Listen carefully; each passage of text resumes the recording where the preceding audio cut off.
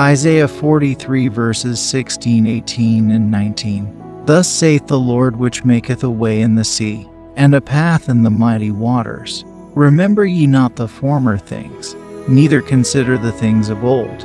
Behold, I will do a new thing. Now it shall spring forth. Shall ye not know it? I will even make a way in the wilderness, and rivers in the desert. Hallelujah.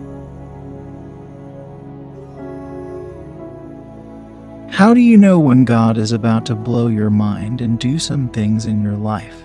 How do you know when is ready to break through your rock in a hard place situation? Yes, you will know because the word of God is yea and amen. God has promised to make a way of escape for you. You will know because God will invade your ordinary with something extraordinary.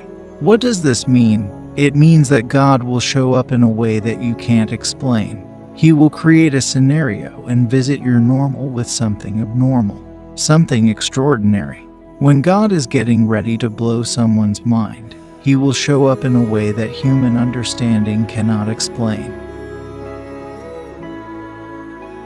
Maybe you are in a wilderness, or you find yourself between a rock and a hard place, and you can't find a good way out of what seems like a never-ending situation.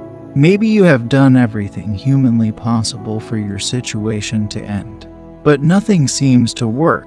I encourage you today to seek God to show up in a way that you can't explain. Yes, seek Him.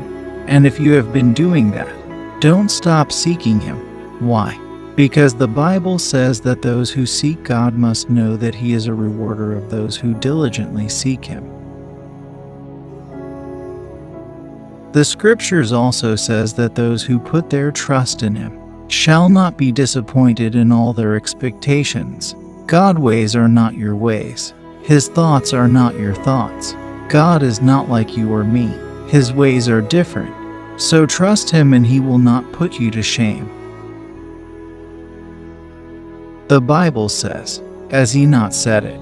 Will it not bring it to pass?" Yes, God will bring everything to pass. He will blow your mind and make a way where there seems to be no way. Look for Him, keep the faith, and watch Him explode your ordinary with His plan for you. Remember, it is written in Jeremiah 29 verse 11, "For I know the plans I have for you, declares the Lord, plans to prosper you and not to harm you, and plans to give you hope in a future." Hallelujah. Many times the reason God says no to something now, it's only because He desires to say yes to something greater later. Haggai 2 verse 9 says, "The glory of this latter house shall be greater than of the former, saith the Lord of hosts. And in this place will I give peace, saith the Lord of hosts." Hallelujah. God is saying, do not worry. It will end in joy. Whatever you are going through now will end in joy. God will take over your situation and give you peace and rest. Maybe you are going through a spiritual battle. God will fight for you and give you rest and peace. Maybe it is a financial situation. God will send help and settle you. Is it a marital situation or a family problem? God will intervene and turn things around for your good. It could be a situation at your place of work or other areas of your life. God will step in and blow your mind. So for all those out there who are discouraged or doubting, hold on. God is a great God who wants great things for His children. His plans are greater than yours. His ways are higher than yours. Yes, I am fully convinced that the reason He has said no for now is because He is going to say yes to something greater later. God will blow your mind. Ephesians 3 verse 20 and 21 is true.